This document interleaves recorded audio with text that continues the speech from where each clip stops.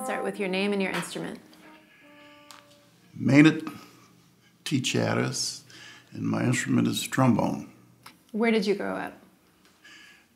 In New Orleans, uptown area. In fact, my address, Delachey Street, is one block going uptown from Louisiana Avenue. And well, Flint Goodrich Hospital was 2425 Louisiana Avenue, and my address was 2425 Delachey. What was the neighborhood like? The neighborhood was very nice, you know, when I was coming up. Well, I'm from a family of 16. I had 11 sisters and 4 brothers. And my father, all of us were born in that house but one. My father built the house, so of the 16 children, 15 of us was born in that house. My oldest brother and my sister, I think Edith, was the 12th child. She was the only one that was born in the hospital. The rest were born at home? Yes, so we all came up in that one house. My father built it. At that time, he was a postman, which was a very good job in that time. And what does your mother do? My mother was a housewife. And they played music? And they were musicians? Well, she played piano, played a little piano by ear, but you know, my father played violin. He played violin his whole life? Yes. Where did he learn? Do you know? Well, he told me that he had a teacher, you know, coming up at that time. He had a violin teacher. And at that time, they had, when I was coming up, he had a little orchestra. And the musicians would come by my house, or I can remember a few, like Handis and the Bolios. They would come and practice, you know. And so they had a little orchestra, around 8 of them. What other musicians in your family besides your parents? In my family, well, all 16 of us played an instrument. Every last one of us, you know, was exposed to music. Well, I have 6 children. I have 3 girls and 3 boys. And I exposed all of them also to music. What was the first time that you realized that you were musical, that you had a gift in that way? The first time I started playing music, I started playing violin. The first instrument I played was the violin, and I was around 8 years old, around 8 when he started me on the violin. And your parents, it was important to your parents that you all play? Yes, very important. So how did that work? It's very important that we played instruments, and I didn't want to play the violin, you know. I wanted to play, in fact, I wanted to play trumpet. I was very small at that time, and said I didn't have enough wind to play the trumpet, and so I played the violin. And my sister, Shirley, she was teaching at a music school, and she brought a trombone home, and she told me, I got this from one of my students, and she said, I didn't like the trombone, but I want to play in the band, so that's how I started on the trombone, and I learned that it was a beautiful instrument after I started with it. How old were you? I was 10 years old when I started on trombone. And what was it about the trombone that you loved? Well, what I loved about it, well, when I started playing, the trombone is very closely related to the human voice. And also to the string instruments also. Well, each instrument has its own peculiarity, but the trombone, like string instruments, the slide, you know, you don't have, the slide, you must get your position, get your notes with your ears. The same way with string instruments. You have positions, you have 7 positions. Well, I know about the string instruments because I played 7 positions on string, you have 7 positions on trombone also. Was your father disappointed that you left violin? Was your father disappointed that you stopped playing violin? Not really. Not really. But later on, I learned to appreciate it. Then I started playing a little string bass, you know. So. And what was the first time that you played outside your house? You played to other people? Well, we had an orchestra, and we had a family orchestra, and I can remember performing at Dillard University had our family, and we also played in different schools. I remember playing at this school, and yes, at the university. What kind of songs were you playing at that time? Well, at that time we played classical music. Yeah, yes, classical music. Mm-hmm. So you'd have these family concerts at different schools, and it was mostly classical repertoire? Yeah, basically classical music. Any popular standards of the time? Mostly classical? Well, I can remember playing Beethoven, Eine kleine Nacht music. Yeah, I remember that, and some of the sonatas and things like that. And in starting to get into junior high and high school, did you do marching bands? Yes, I played in a band in junior high school. In fact, I started playing in elementary school. I was around in the 6th grade at McDonough number 6. And then I went to Green Junior High School, and from Green to Coyne High School. And from Coyne, I went to Southern University, finished from Southern University. And I studied at Capital University in Columbus, Ohio. Mm-hmm. We'll get to that in a second. I want to hear about teachers you had.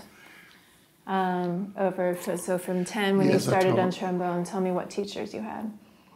The teacher I had, Solomon Spencer, was the band director at Coyne High School, and he's also the band director at the elementary school. Very fine band director, and he was the one that gave me my first, lesson. And then after that, I studied with Mr. Craig up at Southern, and Mr. Davis, and I studied with Mr. Harriman at Capitol Conservatory in Columbus, Ohio. What local New Orleans musicians did you look up to, especially trombone? Well, local musicians. New Orleans being unique, when music started here, and the brass bands. The first band that I heard in New Orleans was the brass band on the street. And the musicians that I can remember, the Humphrey Brothers. The Humphrey Brothers, well, they stayed around a mile from my house. But they played in the different marching bands and things like that. I started playing jazz with Teddy Riley, and I played with different brass bands at that time. When I was in college. I started playing, started really into the New Orleans music. But growing up in New Orleans, I said music is a language, and I was used to hearing the music. And just by hearing it, it becomes a part of you. And I played with different bands. New Orleans, I played the traditional style, and then I played with the blues bands. I played with the rhythm and blues bands. I played with Sugar Boy Crawford. I played with Deacon John. I played with, I guess a bunch of them. Sammy Risley, Tommy Risley. In the traditional bands, I played with Teddy Riley. I played with Michael White, and I played with, as I said, the Humphrey Brothers. I was in a band with Mr. and Mrs. Kimball, the ones, and they were in the original band here, in Preservation Hall. So. You were playing lots of different music at this time. Did you have a favorite repertoire?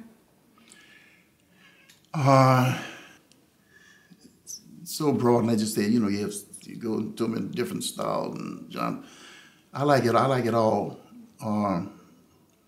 But with New Orleans music, I put a lot of emphasis on New Orleans music because, that's the music from here.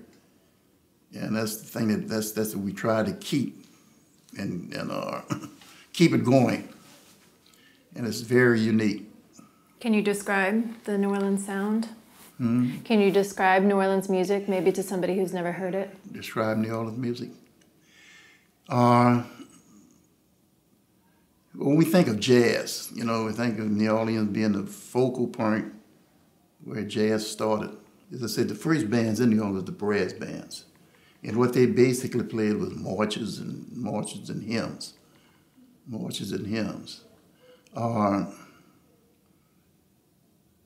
when we think of the music itself, we think of jazz, the main component of jazz is improvisation. Improvisation simply meaning that we can take any melodic structure. First of all, we have elements that make up music. I don't care what sort of music it is, classical or jazz or whatever. We think of the melody, we think of harmony and rhythm. The melody, that's where the song gets its name. You know, if I say, da da da da da da da da da, I ask you what the name of that song. Mary Had a Little Lamb. That's right. That's where you get that. That's right. So that's where the song gets its name, the melody, the main theme. And the harmonic structure is just that chordal structure that's supposed to melt. And rhythm is nothing but measured time, you know. Rhythm is nothing but measured time. Now, we think of improvisation. Improvisation simply means I can take any melody and then I improvise on it. I decorate it. And New Orleans, that's what jazz was about. It's about improvisation. It's about a feeling. And the rhythms in New Orleans use a lot of syncopated rhythms. Where syncopation simply means where I'm placing a lot of emphasis on a weak beat and the other beat other than downbeat. In music, we only have one downbeat. You know, if you tap your foot, you know, if I tap my foot and clap my hand, that's the downbeat. But everything else is the upbeat. Is nothing. Rhythm is nothing but measured time. And making it simple, you know, in school, I used to always tell my students, I used to teach a lot of nursing students, I always used to tell them about the stethoscope. I say, well, you put that stethoscope on when you put that stethoscope on the heart, what are you doing? You're measuring that beat. I say, that's right, you're looking at everything in music is about time, about rhythm. Rhythm is nothing but time. And we take and divide, you know, if we take the second and we divide it. Think of the pi concept, you know, that's where we get note values. Think of the whole pi as being a whole note, and then we divide that pi in half notes, divided before we get quarter notes, you know. And then that's what we get ready. I say 1, 2, 3, 4, what? 1 half, what? 2, 1, 2. Quarter be what? 1, 2, 1. And that's mathematics, all it is. And so this is why I tell everyone to take music, because you learn mathematics. You cannot learn to count music unless you understand fraction. And science. And melody, like I said, melody is the main theme. And all we do is we improvise around that melody. And you say you play jazz. A jazz musician is only different than a jazz musician and a classical musician. Is a jazz musician must be able to improvise. Simply meaning I can take any song. I don't care if it's American Beautiful. I'll play it straight, and then what? Then I improvise. Improvise simply means think of a Christmas tree and decoration. Decorate. You start off with a bare tree, and then what? You come up with your theme, and and that's the beauty in it. As far as New Orleans music, each instrument, you know, we think of traditional jazz. We think of a 6-piece band. Bands around preservation usually have 6 pieces in it. You know, they have a trumpet and trombone and a clarinet and the horn section. Then you have the rhythm section. You have the piano, bass, and drums. And each instrument has a function. In the front line, the brass or the horn section, the trumpet usually carries the melody. The clarinet is carrying like a counter melody above, and the trombone is playing a counter melody below. And we have to do all that from memory. Not to say, yeah, you have some music that's written up, but And if you're jazz, you're playing true jazz, then what you're doing, you have to make it up or create it. How long were you in Ohio before you came back? I stayed in Ohio 2 years. I used to go up there during the summer. I used to go up there in the summer. It started summer. I had a sister stayed up there. She was a doctor, and I used to go up there and stay with her. And during the summer, I used to go up there in the summer. Mm-hmm. And then when you came back, what kind of venues were you playing at with different groups? You said what kind of? What kind of venues were you playing at with different groups around town? When I came back to New Orleans? Mm-hmm. Well, when I came back to New Orleans, I was playing with rhythm and blues band. Basically, I was playing with Sugar Boy. I started playing with, I don't really know, you're all too young for that, but they had a club on Bourbon Street, the Mustache Club. Might have heard of it. Your father's mustache. In fact, they had them all over. And I learned a lot from playing that music because the instrumentation, they used two banjos. They had two banjos, a tuba, and a trombone. We had what's called a lead banjo, side banjo. The tuba and the trombone would have to carry the melody. So simply, in the beginning, you know, I had a little problem, but I had to learn all the melodies, so it really helped me because it helped me to learn melodies. And we didn't play one song at a time; we played medleys. Around what years was this that you were playing? That was back in the '60s, late '60s. Mm-hmm. Early '70s, yeah, I played there. What was that venue like? What kind of people would come to it? Oh, a bunch of college kids, all Tulane, LSU, Loyola, empty out of here, and he would have lines around that place here. What was the did first? a lot of sing-alongs, you know, a lot of sing-alongs. What was the first time you ever came to Preservation? Well, I played in Preservation. I played in Preservation. All that was in the '70s. In the '70s, yes. I played in Preservation all around 1975. Where were you seeing like the Humphreys play? Where did I play at the Humphreys? Where would you see them play? Oh, I would see them playing in the brass bands, in the bands on the street, in the marching bands. And then when I started playing at Preservation Hall, then I was fortunate enough to play with them on Monday nights, and also with the Kimballs. Tell us about the Humphrey brothers. What were they like? What was their playing style like? Very gentlemen and musicians. And I learned a lot from them, you know, because they were actually the pioneers.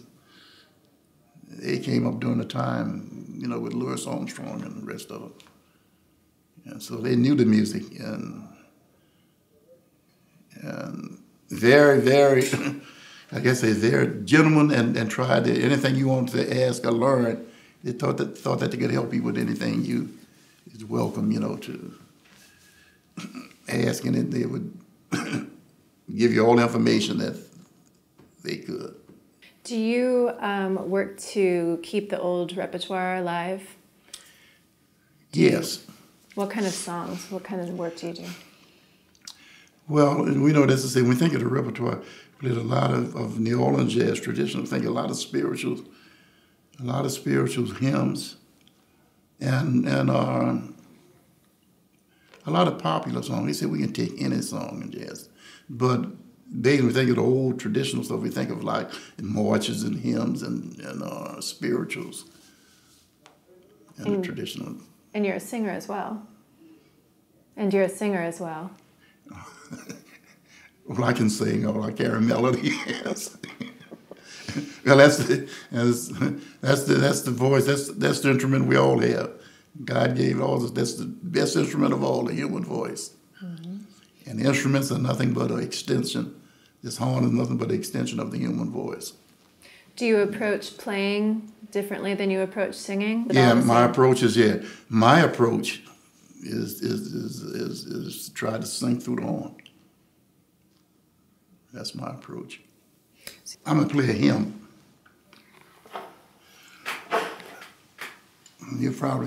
You're all probably familiar with this hymn. In the sweet by and by.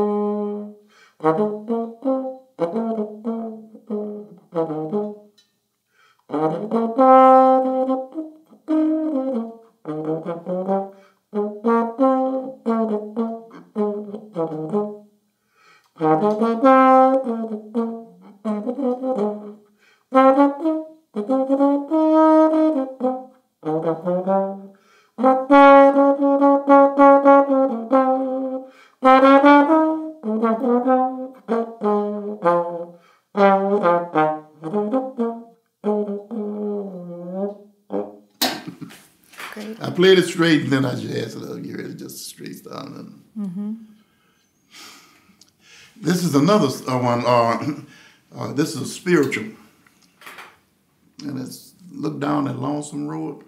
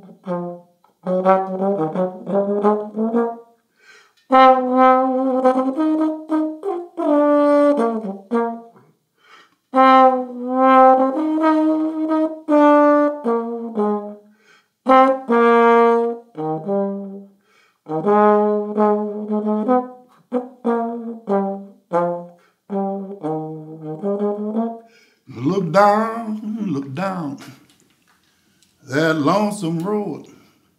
Before you travel on. You better look up, and greet your maker before Gabriel blow his horn. We're retorting such a load, trudging down that lonesome road. Look down that lonesome road before you travel on.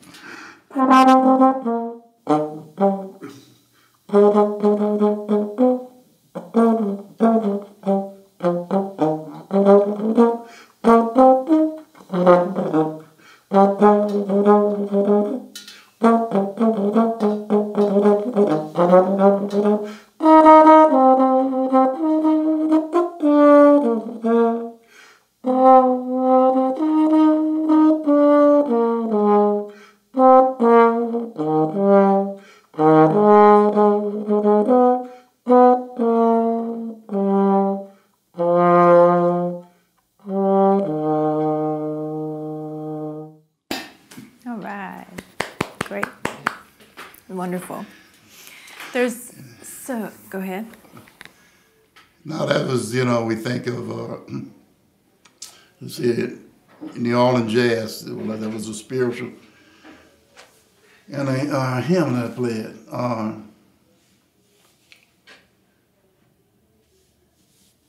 So you can take any one song that one of my favorite songs.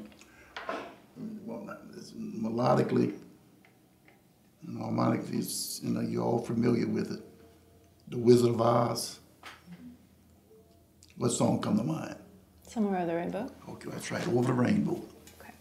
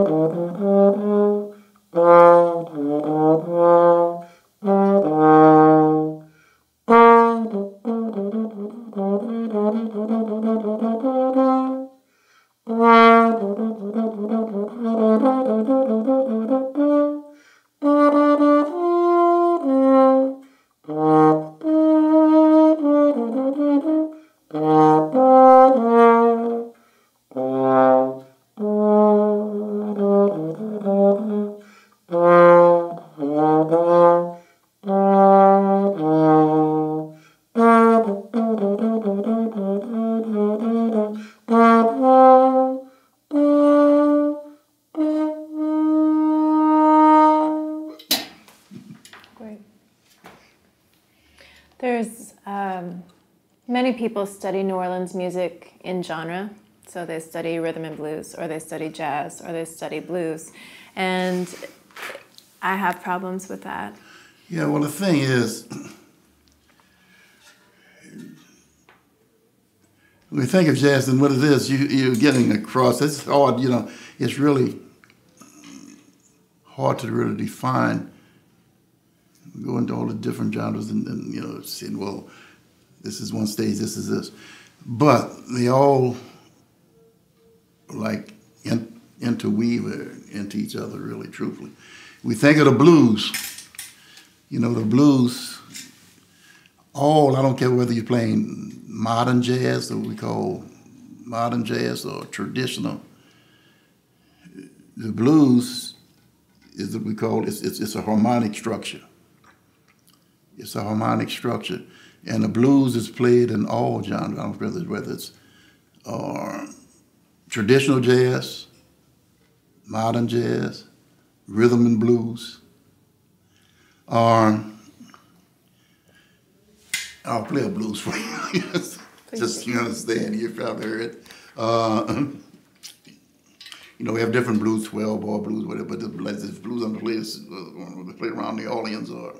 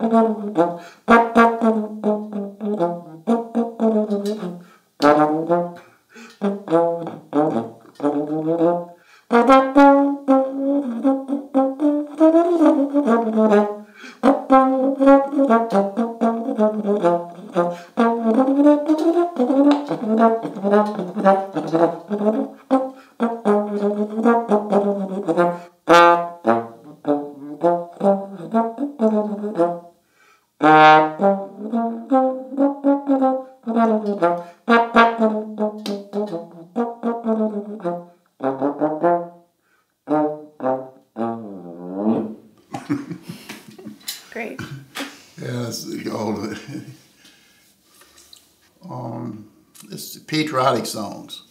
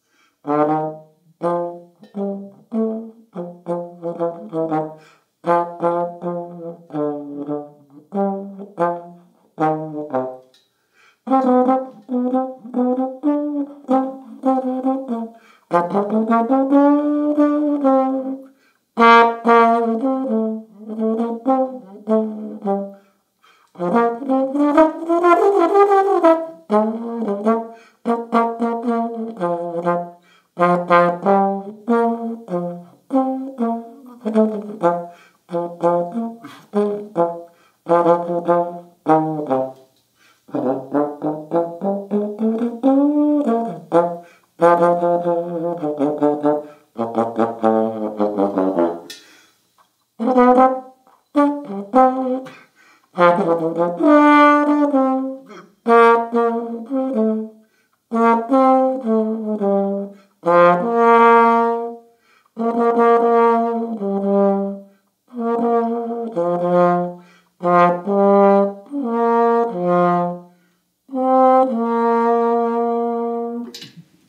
right. When did you start teaching?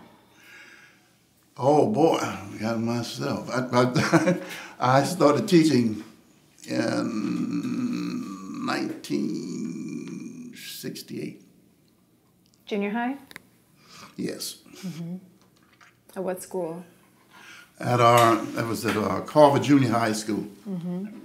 And you stayed there for how long? I stayed there 2 years. Then I went to Dillard University. How did you get a job at Dillard? Dillard University. Dr. Hall. Dr. Hall was he was over the music department at Southern University when I was there. And when he left Southern, he went to Dillard, and he asked me to come to Dillard. Best jobs I ever had. Yeah, Dr. Hall was he was a composer and a choir director, very fine musician. In fact, the music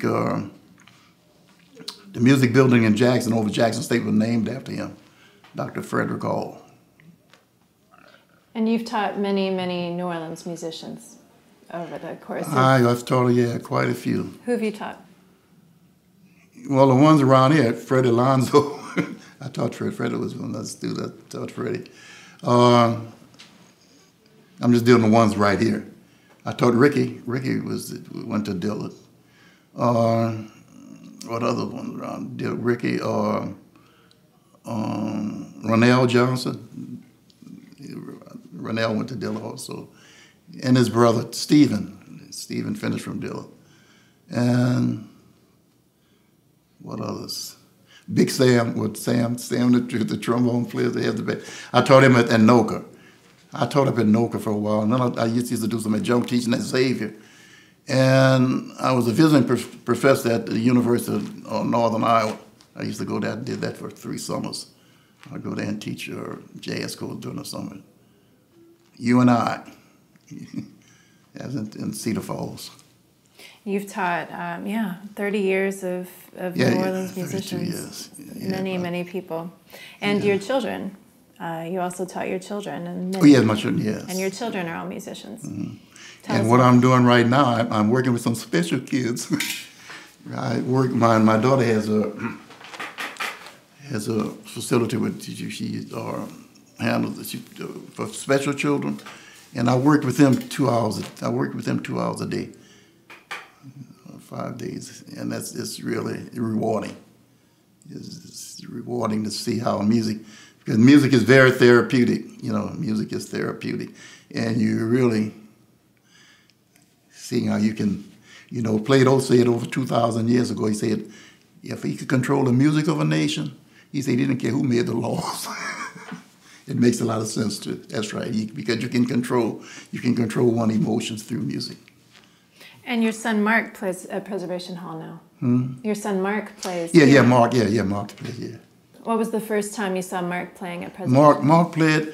Mark played at Preservation Hall, I guess around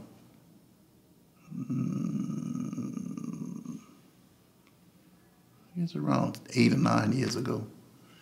See, he and Benji went to school together. Well, Benji, I think might have been a grade ahead of him up at Noka. What would you say to somebody who wanted to learn more about New Orleans jazz?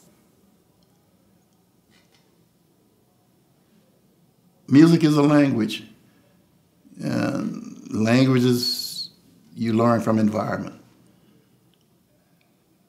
Language you learn from. So that's the same thing with this music. If you want to learn it, the music that's indigenous to New Orleans, you really, you get in that environment and get around musicians that play it, and that's the best way to learn it. Listening also, a lot of records and recordings and CDs. Listen, and learn to get in that environment. And that's the best way to learn it. What you do, you don't really want to sit there and A lot of people tell me, what trombone player you want to sound like? I said, no, I don't want to sound like me. And this is the thing about jazz, because jazz gives you that freedom to be yourself. I appreciate what other trombone players do, but I want to develop a style of my own. And that's what jazz will do for you. You know, I played a lot of classical music, and when you're playing in orchestras, even even when you're playing when think of the development of jazz, you know, I thought it was traditional jazz, but then the music developed, and we get into swing, which was big bands, and all that music was written. You get into ragtime music was written. We think of as a ragtime piece. It's for piano. When we think of ragtime, basically, we think of people like Scott Joplin and Fats Waller.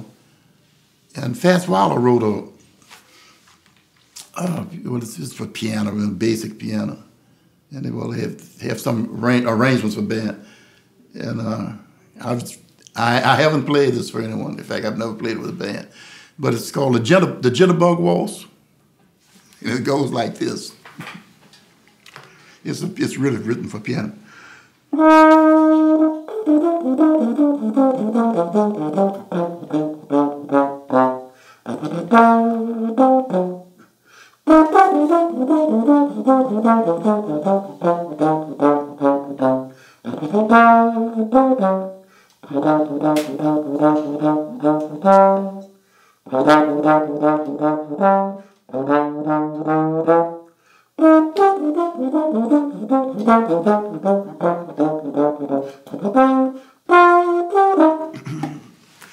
You know, I can hear you the make piano a combination of a lovely waltz that played in syncopation, and you're doing the jitterbug waltz. The melody is sweet, and yet the rhythm has a boogie beat that make you want to do the jitterbug waltz. And when you waltz in 3/4 time, you swing and sway. You find you're doing something new, the old-fashioned way. The rhythm of the dance is sure to bring romance, so why not take a chance and learn to dance the jitterbug waltz today? Boy, and he wrote that back, and it's as modern can be. Over the years. I know the piano. I know the piano. Yes, well, yeah, you've heard it on piano. Yeah, beautiful. But that's the thing with jazz. Like I said, in the development, I was saying about ragtime and about swing. You know, we think of big bands, the Dorsey brothers, Duke Ellington, bands like that. That music was written. But in playing in bands like that, what simply meaning then we have to, the musicians, if it's the reed section or if it's the brass section, then what we have to do, we have to compensate and try to match each other's sound. You get it? Playing in a symphony orchestra, simply meaning that what? We have to try to match. I can't play the same way that I would play traditional jazz or just improvise. You know, we think if you're playing in an orchestra, then especially brass players, you have to play what we call like with a straight sound. You know, I don't care if I'm playing what, just a straight sound. I don't care what song it is, you know.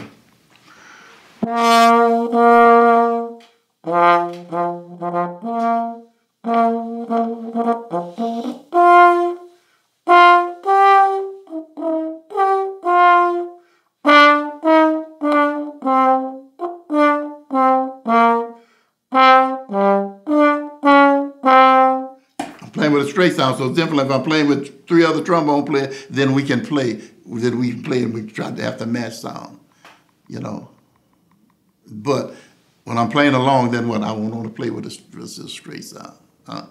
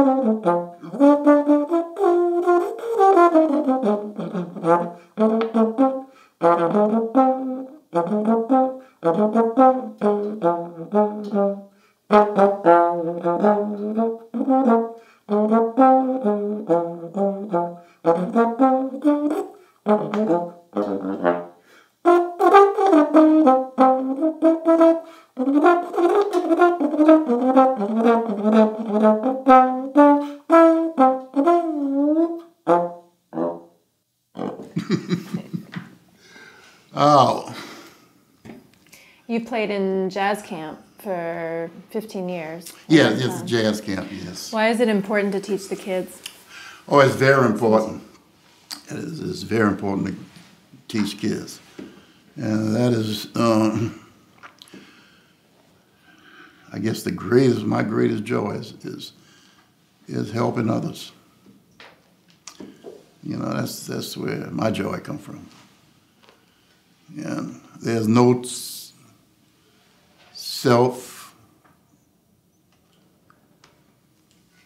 no person that didn't get some help along the way.